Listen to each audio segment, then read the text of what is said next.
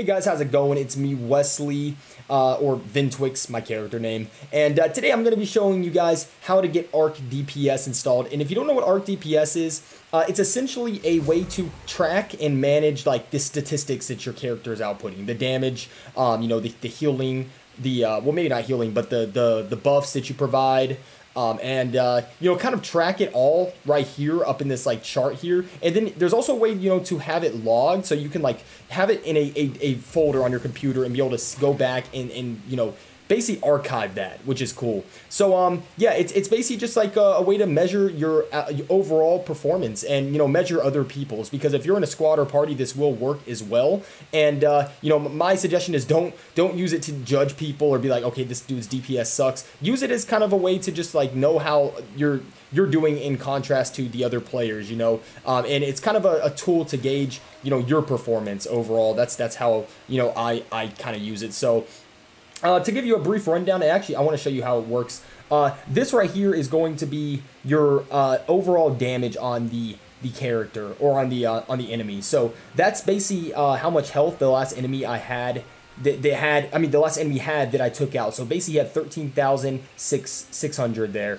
This is going to be damage per second. So that I did 4,627 damage per second. And this is going to be how much of that fight it recorded. So 100% of the battle it did record with me and that enemy. Now, if you go over my name, you can see the top skills that I use, the top targets, and just all kinds of stats. And there's a lot more stuff you can do with this. This is just like what I have on. I didn't want to like make it too complicated, but I'll show you how to get all this the easy way, all this installed the easy way, as well as leave all links down below to give you an easy way to get them in. And this should be the fastest method for you to get this installed. So let's go ahead and just quickly kill an enemy. And I hope you guys do enjoy this video. Like, I've seen a lot of videos on YouTube. Not a lot, but a fefew. I've seen a few videos on YouTube, describing this, but none of them were actually, really that well done, in my opinion. I felt like they were kind of overcomplicated, and like they just made it seem like it was like some crazy, IT geek thing, some kind of process that you have to be smart with coding or something. No, it's really easy. So let's go ahead and kill this. You'll see how it works. So just watch that bar up there. Oh god, we're hitting some lag. But as you can see, I just hit 5,787 DPS there. 23,000. These things have 23,000 health each. So yeah, these things are definitely pretty powerful. And you'll see like right there, I just hit let's see here. So yeah, hitting about an average of near 5,000. Let's keep trying here.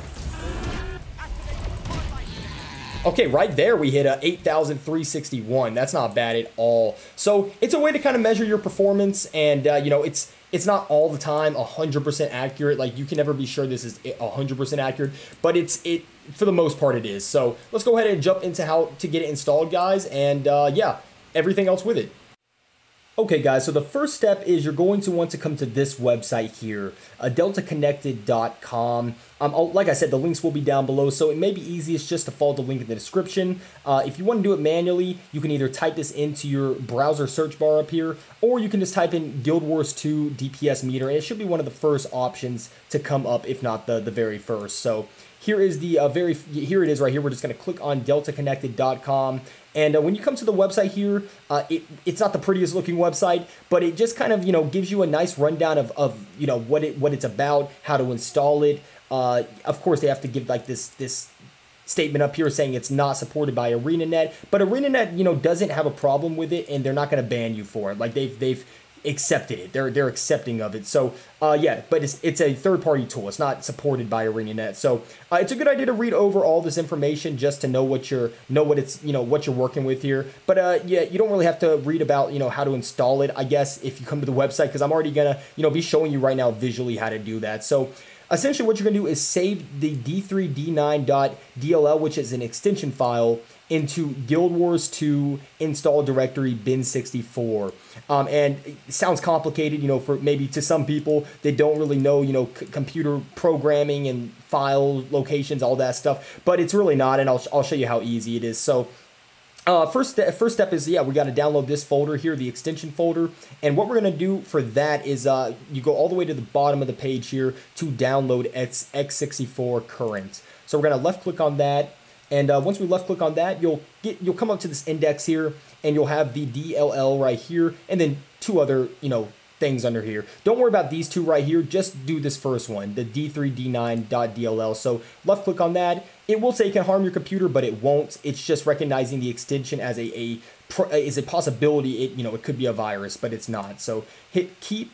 And then you're going to left click right here and show in folder. And it should install to your downloads unless you have downloading stuff from Chrome or whatever, search engine you're using web browser you're using to a different folder. So it should come right here to downloads. So there it is in our downloads folder. What we're going to do now is we're going to want to copy this into the bin64. Which is located under the Guild Wars 2 directory folder. So that's really easy to do. Just leave this open and you're going to want to pull up a separate file explorer here. So right click there and then hit File Explorer. Now, it could be different for you guys, for some of you guys, but for the most part, you should have that Guild Wars 2 directory folder under program files. And in that case, it's under my C drive. So we're going to hit program files here. We're going to hit Guild Wars 2. And we're going to hit bin64. So you want your pathway to look like this. You want it to go from, program files or wherever it starts at. It should be under there though. Guild Wars 2 and then bin64. And once you have that bin64 pulled up, you're going to come to your downloads and you're just going to left click and drag this D3D9 into the bin64. It doesn't matter where you drop it in there. Just drop it in there. It'll copy and then you will be ready for the next step, which is, getting the different presets and, things with the DPS meter set up inside Guild Wars. But I don't know if I said this at the beginning of the video, but make sure you do not have Guild Wars 2 open while you're doing this, because it could crash the game. It could cause some other problem. I should have said that. And I'll try to put a warning, somewhere text-wise at the start of that. But yeah, let's jump to the next part, guys. Oh yeah, one thing to help anybody that cannot seem to find the Guild Wars 2 file, which shouldn't be hard to find, it should be under program files, but if for some reason it's not, all you have to do is come down here to start, type in Guild Wars 2, and you should see it pull up the desktop application here, or the shortcut. You're just going to right click on that and open file location. Now this will bring up this page here, and now to get to that other Guild Wars file that you're looking for, the Guild Wars 2, folder, you're going to right click on the shortcut, and then you're going to right click open file location. And as you can see, that brings you to the executive file here for the application. And there's bin64 right there. So that's, if you can't seem to find it, that should solve that issue. Okay guys, so when you first load up your character selection screen here, after putting in the extension file into the bin64, you should have this options window here. Now, if you don't, there's one option I could think of that may be the problem. Go ahead and if you don't have that up, do Alt, Shift, and T. That's a hotkey, so it'll turn that off and on. It'll basically minimize it. And also, there's going to be a bunch of different hotkeys, so I'll try to put like a screenshot of the hotkeys for this extension up here somewhere. So I'll try to put that there because it's good to know the hotkey so you can just quickly access stuff. But yeah, you should have this options window right here, and you'll see. So we start with Windows here. These are gonna be the different things you can have on in game. The UI essentially showing you these stats.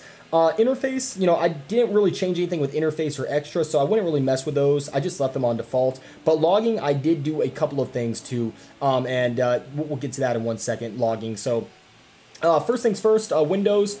Just give a brief description of each. Area stats is going to be how much DPS you and your squad or group or party is outputting. So in each individual member of that party. So like let's say you're in a fractal and you're taking on a boss. This will show like how much DPS each individual person is doing. You can kind of gauge like how your DPS is compared to the rest of them. And you can also kind of just like if you're struggling with that boss, you'll know and you look up here and it's low DPS. Like as a whole for the party, you'll kind of know that make the connection. That's why you guys are struggling to take the boss down. So it's not always the reason why you can't take a boss down, but in a lot of cases it can be if it's a really tough boss. So buffs, this is going to show you like all the buffs that are going on each person as well, like kind of like the area stats, but just for buffs, like might, fury, that sort of stuff. So if you're a character that buffs a lot, like my character does, I just don't have it on. it'll show like all of those buffs and all the information, you know, the stats for that on screen. So that's cool to have on as well. And self stats, this is going to be like area stats just for yourself, but it's going to show a couple of additional things as well, like the healing. It's going to show your barrier, basically the shield on you before your health starts, you know, depleting. So if you want those additional stats, you can have self stats on, you know, to just show you, kind of give you just some more information about how you're performing. Self skills, this is actually one I have on, you know, other than area stats. I had self stats on, you know, just for the video. I just want to show you guys like what these all look like, but you know, you can have any of these on. There's no restriction on how many of these you can have on. You just don't want it to look too cluttered, of course. But self skills, this is going to show you like what skills are performing the best, how many skills you're using. This is really good to have on, you know, just if you have a build that you're kind of just wanting to perfect or get close to perfection, and you want to just know what skills are performing great, and if any are performing bad, I mean, it won't show well here on self skills, so that's good to have on as well. Shows you the damage output for those. Metrics, it's going to show you the FPS, you know, the performance of your game, you know, frame rate, that sort of stuff. So yeah, this is good to have too if you don't have an external metrics already on, which I do here. I have the MSI Afterburner one. It shows you actually more information, the GPU, memory, CPU, that sort of stuff. So yeah, log, you really don't need this on. This is one I actually would not suggest to have on unless you really want it. Essentially, it just brings up, like you'll see here, it brings up a log, and this log right here, well actually I could, oh yeah. So it's not going to show this other stuff. It'll show the log though. The log essentially, you know, is just going to show you, you know, when you're attacking stuff, like just a shark, for example, you know, it's going to show you how much he hit you for, the stuff on you, the conditions like bleeding and that sort of stuff. But you don't need this on because it's going to be logging if you have, you know, it's set for for this logging here. It's going to be logging for you to like a specific folder on your computer, and that's going to be for bosses. You don't need all these other enemies on for just, it doesn't make sense. So once you get past all that, you can kind of choose what you want on those. Come down to logging, and you're going to want, if you want logging on, so if you want it to be archiving, you want to have 3 of these on. So you want to have save EVTC logs after encounters checked, lock target to encounter NPC check, and use NPC name in EVTC save path. Once you have those 3 on, it will go to a default folder, and I don't know the exact folder by name. I'll show you like another screenshot. There's gonna be some screenshots in this video, that's for sure. Another screenshot of like the location for the default folder. But yeah, that will be where those, you know, boss encounters are logged. It'll show you like the damage you're outputting on it, your overall performance kind of archived, and you can look at it down the road and compare it to like you know, another character performing at on the same boss. So yeah, there are ways to change the location, but it's additional steps that will make this video too long. So enough, I've been talking a lot. Enough with the talking. Let's just put on self stats and buffs. I just want to show you like what you can, like how it looks with all those on in the UI. And like I said, Alt, Shift, and T turns off that annoying Windows menu you don't want on during the battle. So yeah, when you get in here, okay, let's get out of the water first. We're swimming, we're Michael Phelps. Okay, here we go. So yeah, when you get into the actual game here, you'll see all these different, you know, menu options on now, the ones that you checked on. Buffs, you know, this, like I said, it's going to show you like fury, hits, it shows you like all the hits with it.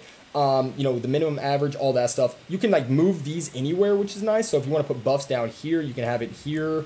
Self stats, I mean, you can like move this stuff anywhere you want. So self stats could be over here, or you can just have them all kind of, you know, organized up here at the top. So like if you want to have it like that, I mean, you could do that if you want. But yeah, like, and then if you don't want any on anymore, so if you want to take buffs off, just hit that X and you can take that off. And the only ones I really want on here are like, I'll just show you self stats on while I attack some, and just show you all these working at the same time. And then we'll jump quickly to the getting the automatic downloads. So you have like the automatic updates. You know that it doesn't even say anything on the website about the automatic updates because it's not like an official thing. But it basically, if you don't have the automatic updates on, you're gonna have to go. You know, every time they do an update for the game, you're gonna have to go back and, you know, take out that old file, get the new one, and reinstall the file. You know, move the file back into that bin64 because yeah, when they do updates, they make changes to the DPI, the damage, all that stuff, And you're just going to want to, you know, make sure you have that stuff up to date so you're getting accurate readings. So I'll show you how to do that. We just killed this veteran crab, and as you can see, it did show self stats right there. Okay, it did show Photon Blitz was my most damaging skill, and it showed my DPS. Not terrible, but not great. So let's go ahead and jump to the automatic, automatic update, how to do that, and then we'll be done with this video, guys. So I hope this has helped. Okay, guys, so I was actually wrong about the website not saying anything about the auto update. It does say under how do I install, update, or uninstall it. No official update exists or auto update exists, but you know there are solutions. So yeah, if you click right here on the solutions exist, it'll bring you to Reddit right here. This is automatically update Arc DPS. So you want to click on that. And when you click on automatically update Arc DPS, of course you'll have some information. You want to make sure you have Windows 10. If you don't have power, if you didn't download PowerShell 5, you know, it comes with Windows 10. But if you don't have Windows 10, you have one of these, you'll have to download PowerShell 5. So just check your Windows version, and if you have 10, you know, you'll be good. You won't have to worry about that. Now, you'll come down here, and you'll actually go, you'll see here, it says to name this file update ArcDPS.cmd. Now, if I'm not mistaken, when I downloaded this, it actually already was named that. So you're going to click on the link here, github.com, and this is like the script right here. So the script for the auto update. You'll go ahead and click download zip, and when you hit download zip, it will download the zip file. You'll want to show in folder, and what you'll want to do this is very simple. Of course, you're going to archive, or you're going to extract the zip folder. So you're going to right click on it, and you'll need a zip, a zip program to unzip this, which, the one I use is PeaZip. So if you don't have a zip file, a zip folder, God, I'm talking a lot. A zipper, we'll just say a zipper. I'll leave the link for PeaZip down below in the description as well. So there's gonna be a lot of links down there. Be sure to check out the description because everything useful and needed will be down there. So you want to hit extract here. I mean, you can hit a lot of those different options, but this is the easiest. So just hit extract here. It'll make the a file right here, a file folder. And once again, you'll just go back to where that file was. So bring up a file explorer. Or that folder was. So bring up File Explorer, go to your, where your Guild Wars folder is located, Guild Wars 2, and you're not going to go into bin 64. You're actually just going to simply drag this one, the auto update folder here, over to the Guild Wars 2 file, and you're just going to drop it inside Guild Wars 2, and then you'll have auto update, so you won't have to worry about manually going in and changing this, updating the file yourself, deleting the old one, downloading the new version. You won't have to go through all that effort. It'll do it, every time there's an update, it'll do it automatically for you. So that's nice. So yeah, guys, let's jump to the last portion of this video, and then we'll be done. Okay, and just to show you guys one more example of the DPS output of my character here, we're gonna go ahead and take on this champion Sand Lion. And I mean, I'm probably, who knows, I could die from this, but it's worth just giving it a try, who knows. This thing looks pretty powerful, so we're just, as you can see right now, I'm outputting an average of really good right there. If you watch the top bar there, it's a 13,000 roughly DPS, so this is a high DPS class right here. The Hollow Smith. It really, like I said, it really depends on what kind of skills you have, what kind of class you're playing, your build. There's a lot of factors that go into it, and like I said, DPS is not everything. There's a lot that goes into, like you see my DPS kind of falls there, and it's not the most important stat in the entire game, like a lot of people will lead you to believe. There's a lot of stuff that goes into it. God, we're just trying to survive here. Yeah, there's a lot of stuff that goes into it, but I feel like it is, still an important stat regardless. So it's good to know. It's good to be able to measure how much you're outputting, and this might be the end of me. Oh, God. Yeah, we overheated, but as you guys, I mean, yeah, this is a champion. Like, it was not going to be an easy fight. This is made for, like, multiple people, so yeah, hope you guys enjoyed the video. Be sure to, like I said, leave a like if you enjoyed, subscribe. It really means a lot. It really helps the channel. And share it out with your friends, if they're interested in also getting this, if they've been wondering how to do it. This video hopefully was, very helpful. So have a good one, guys, and I'll catch you later.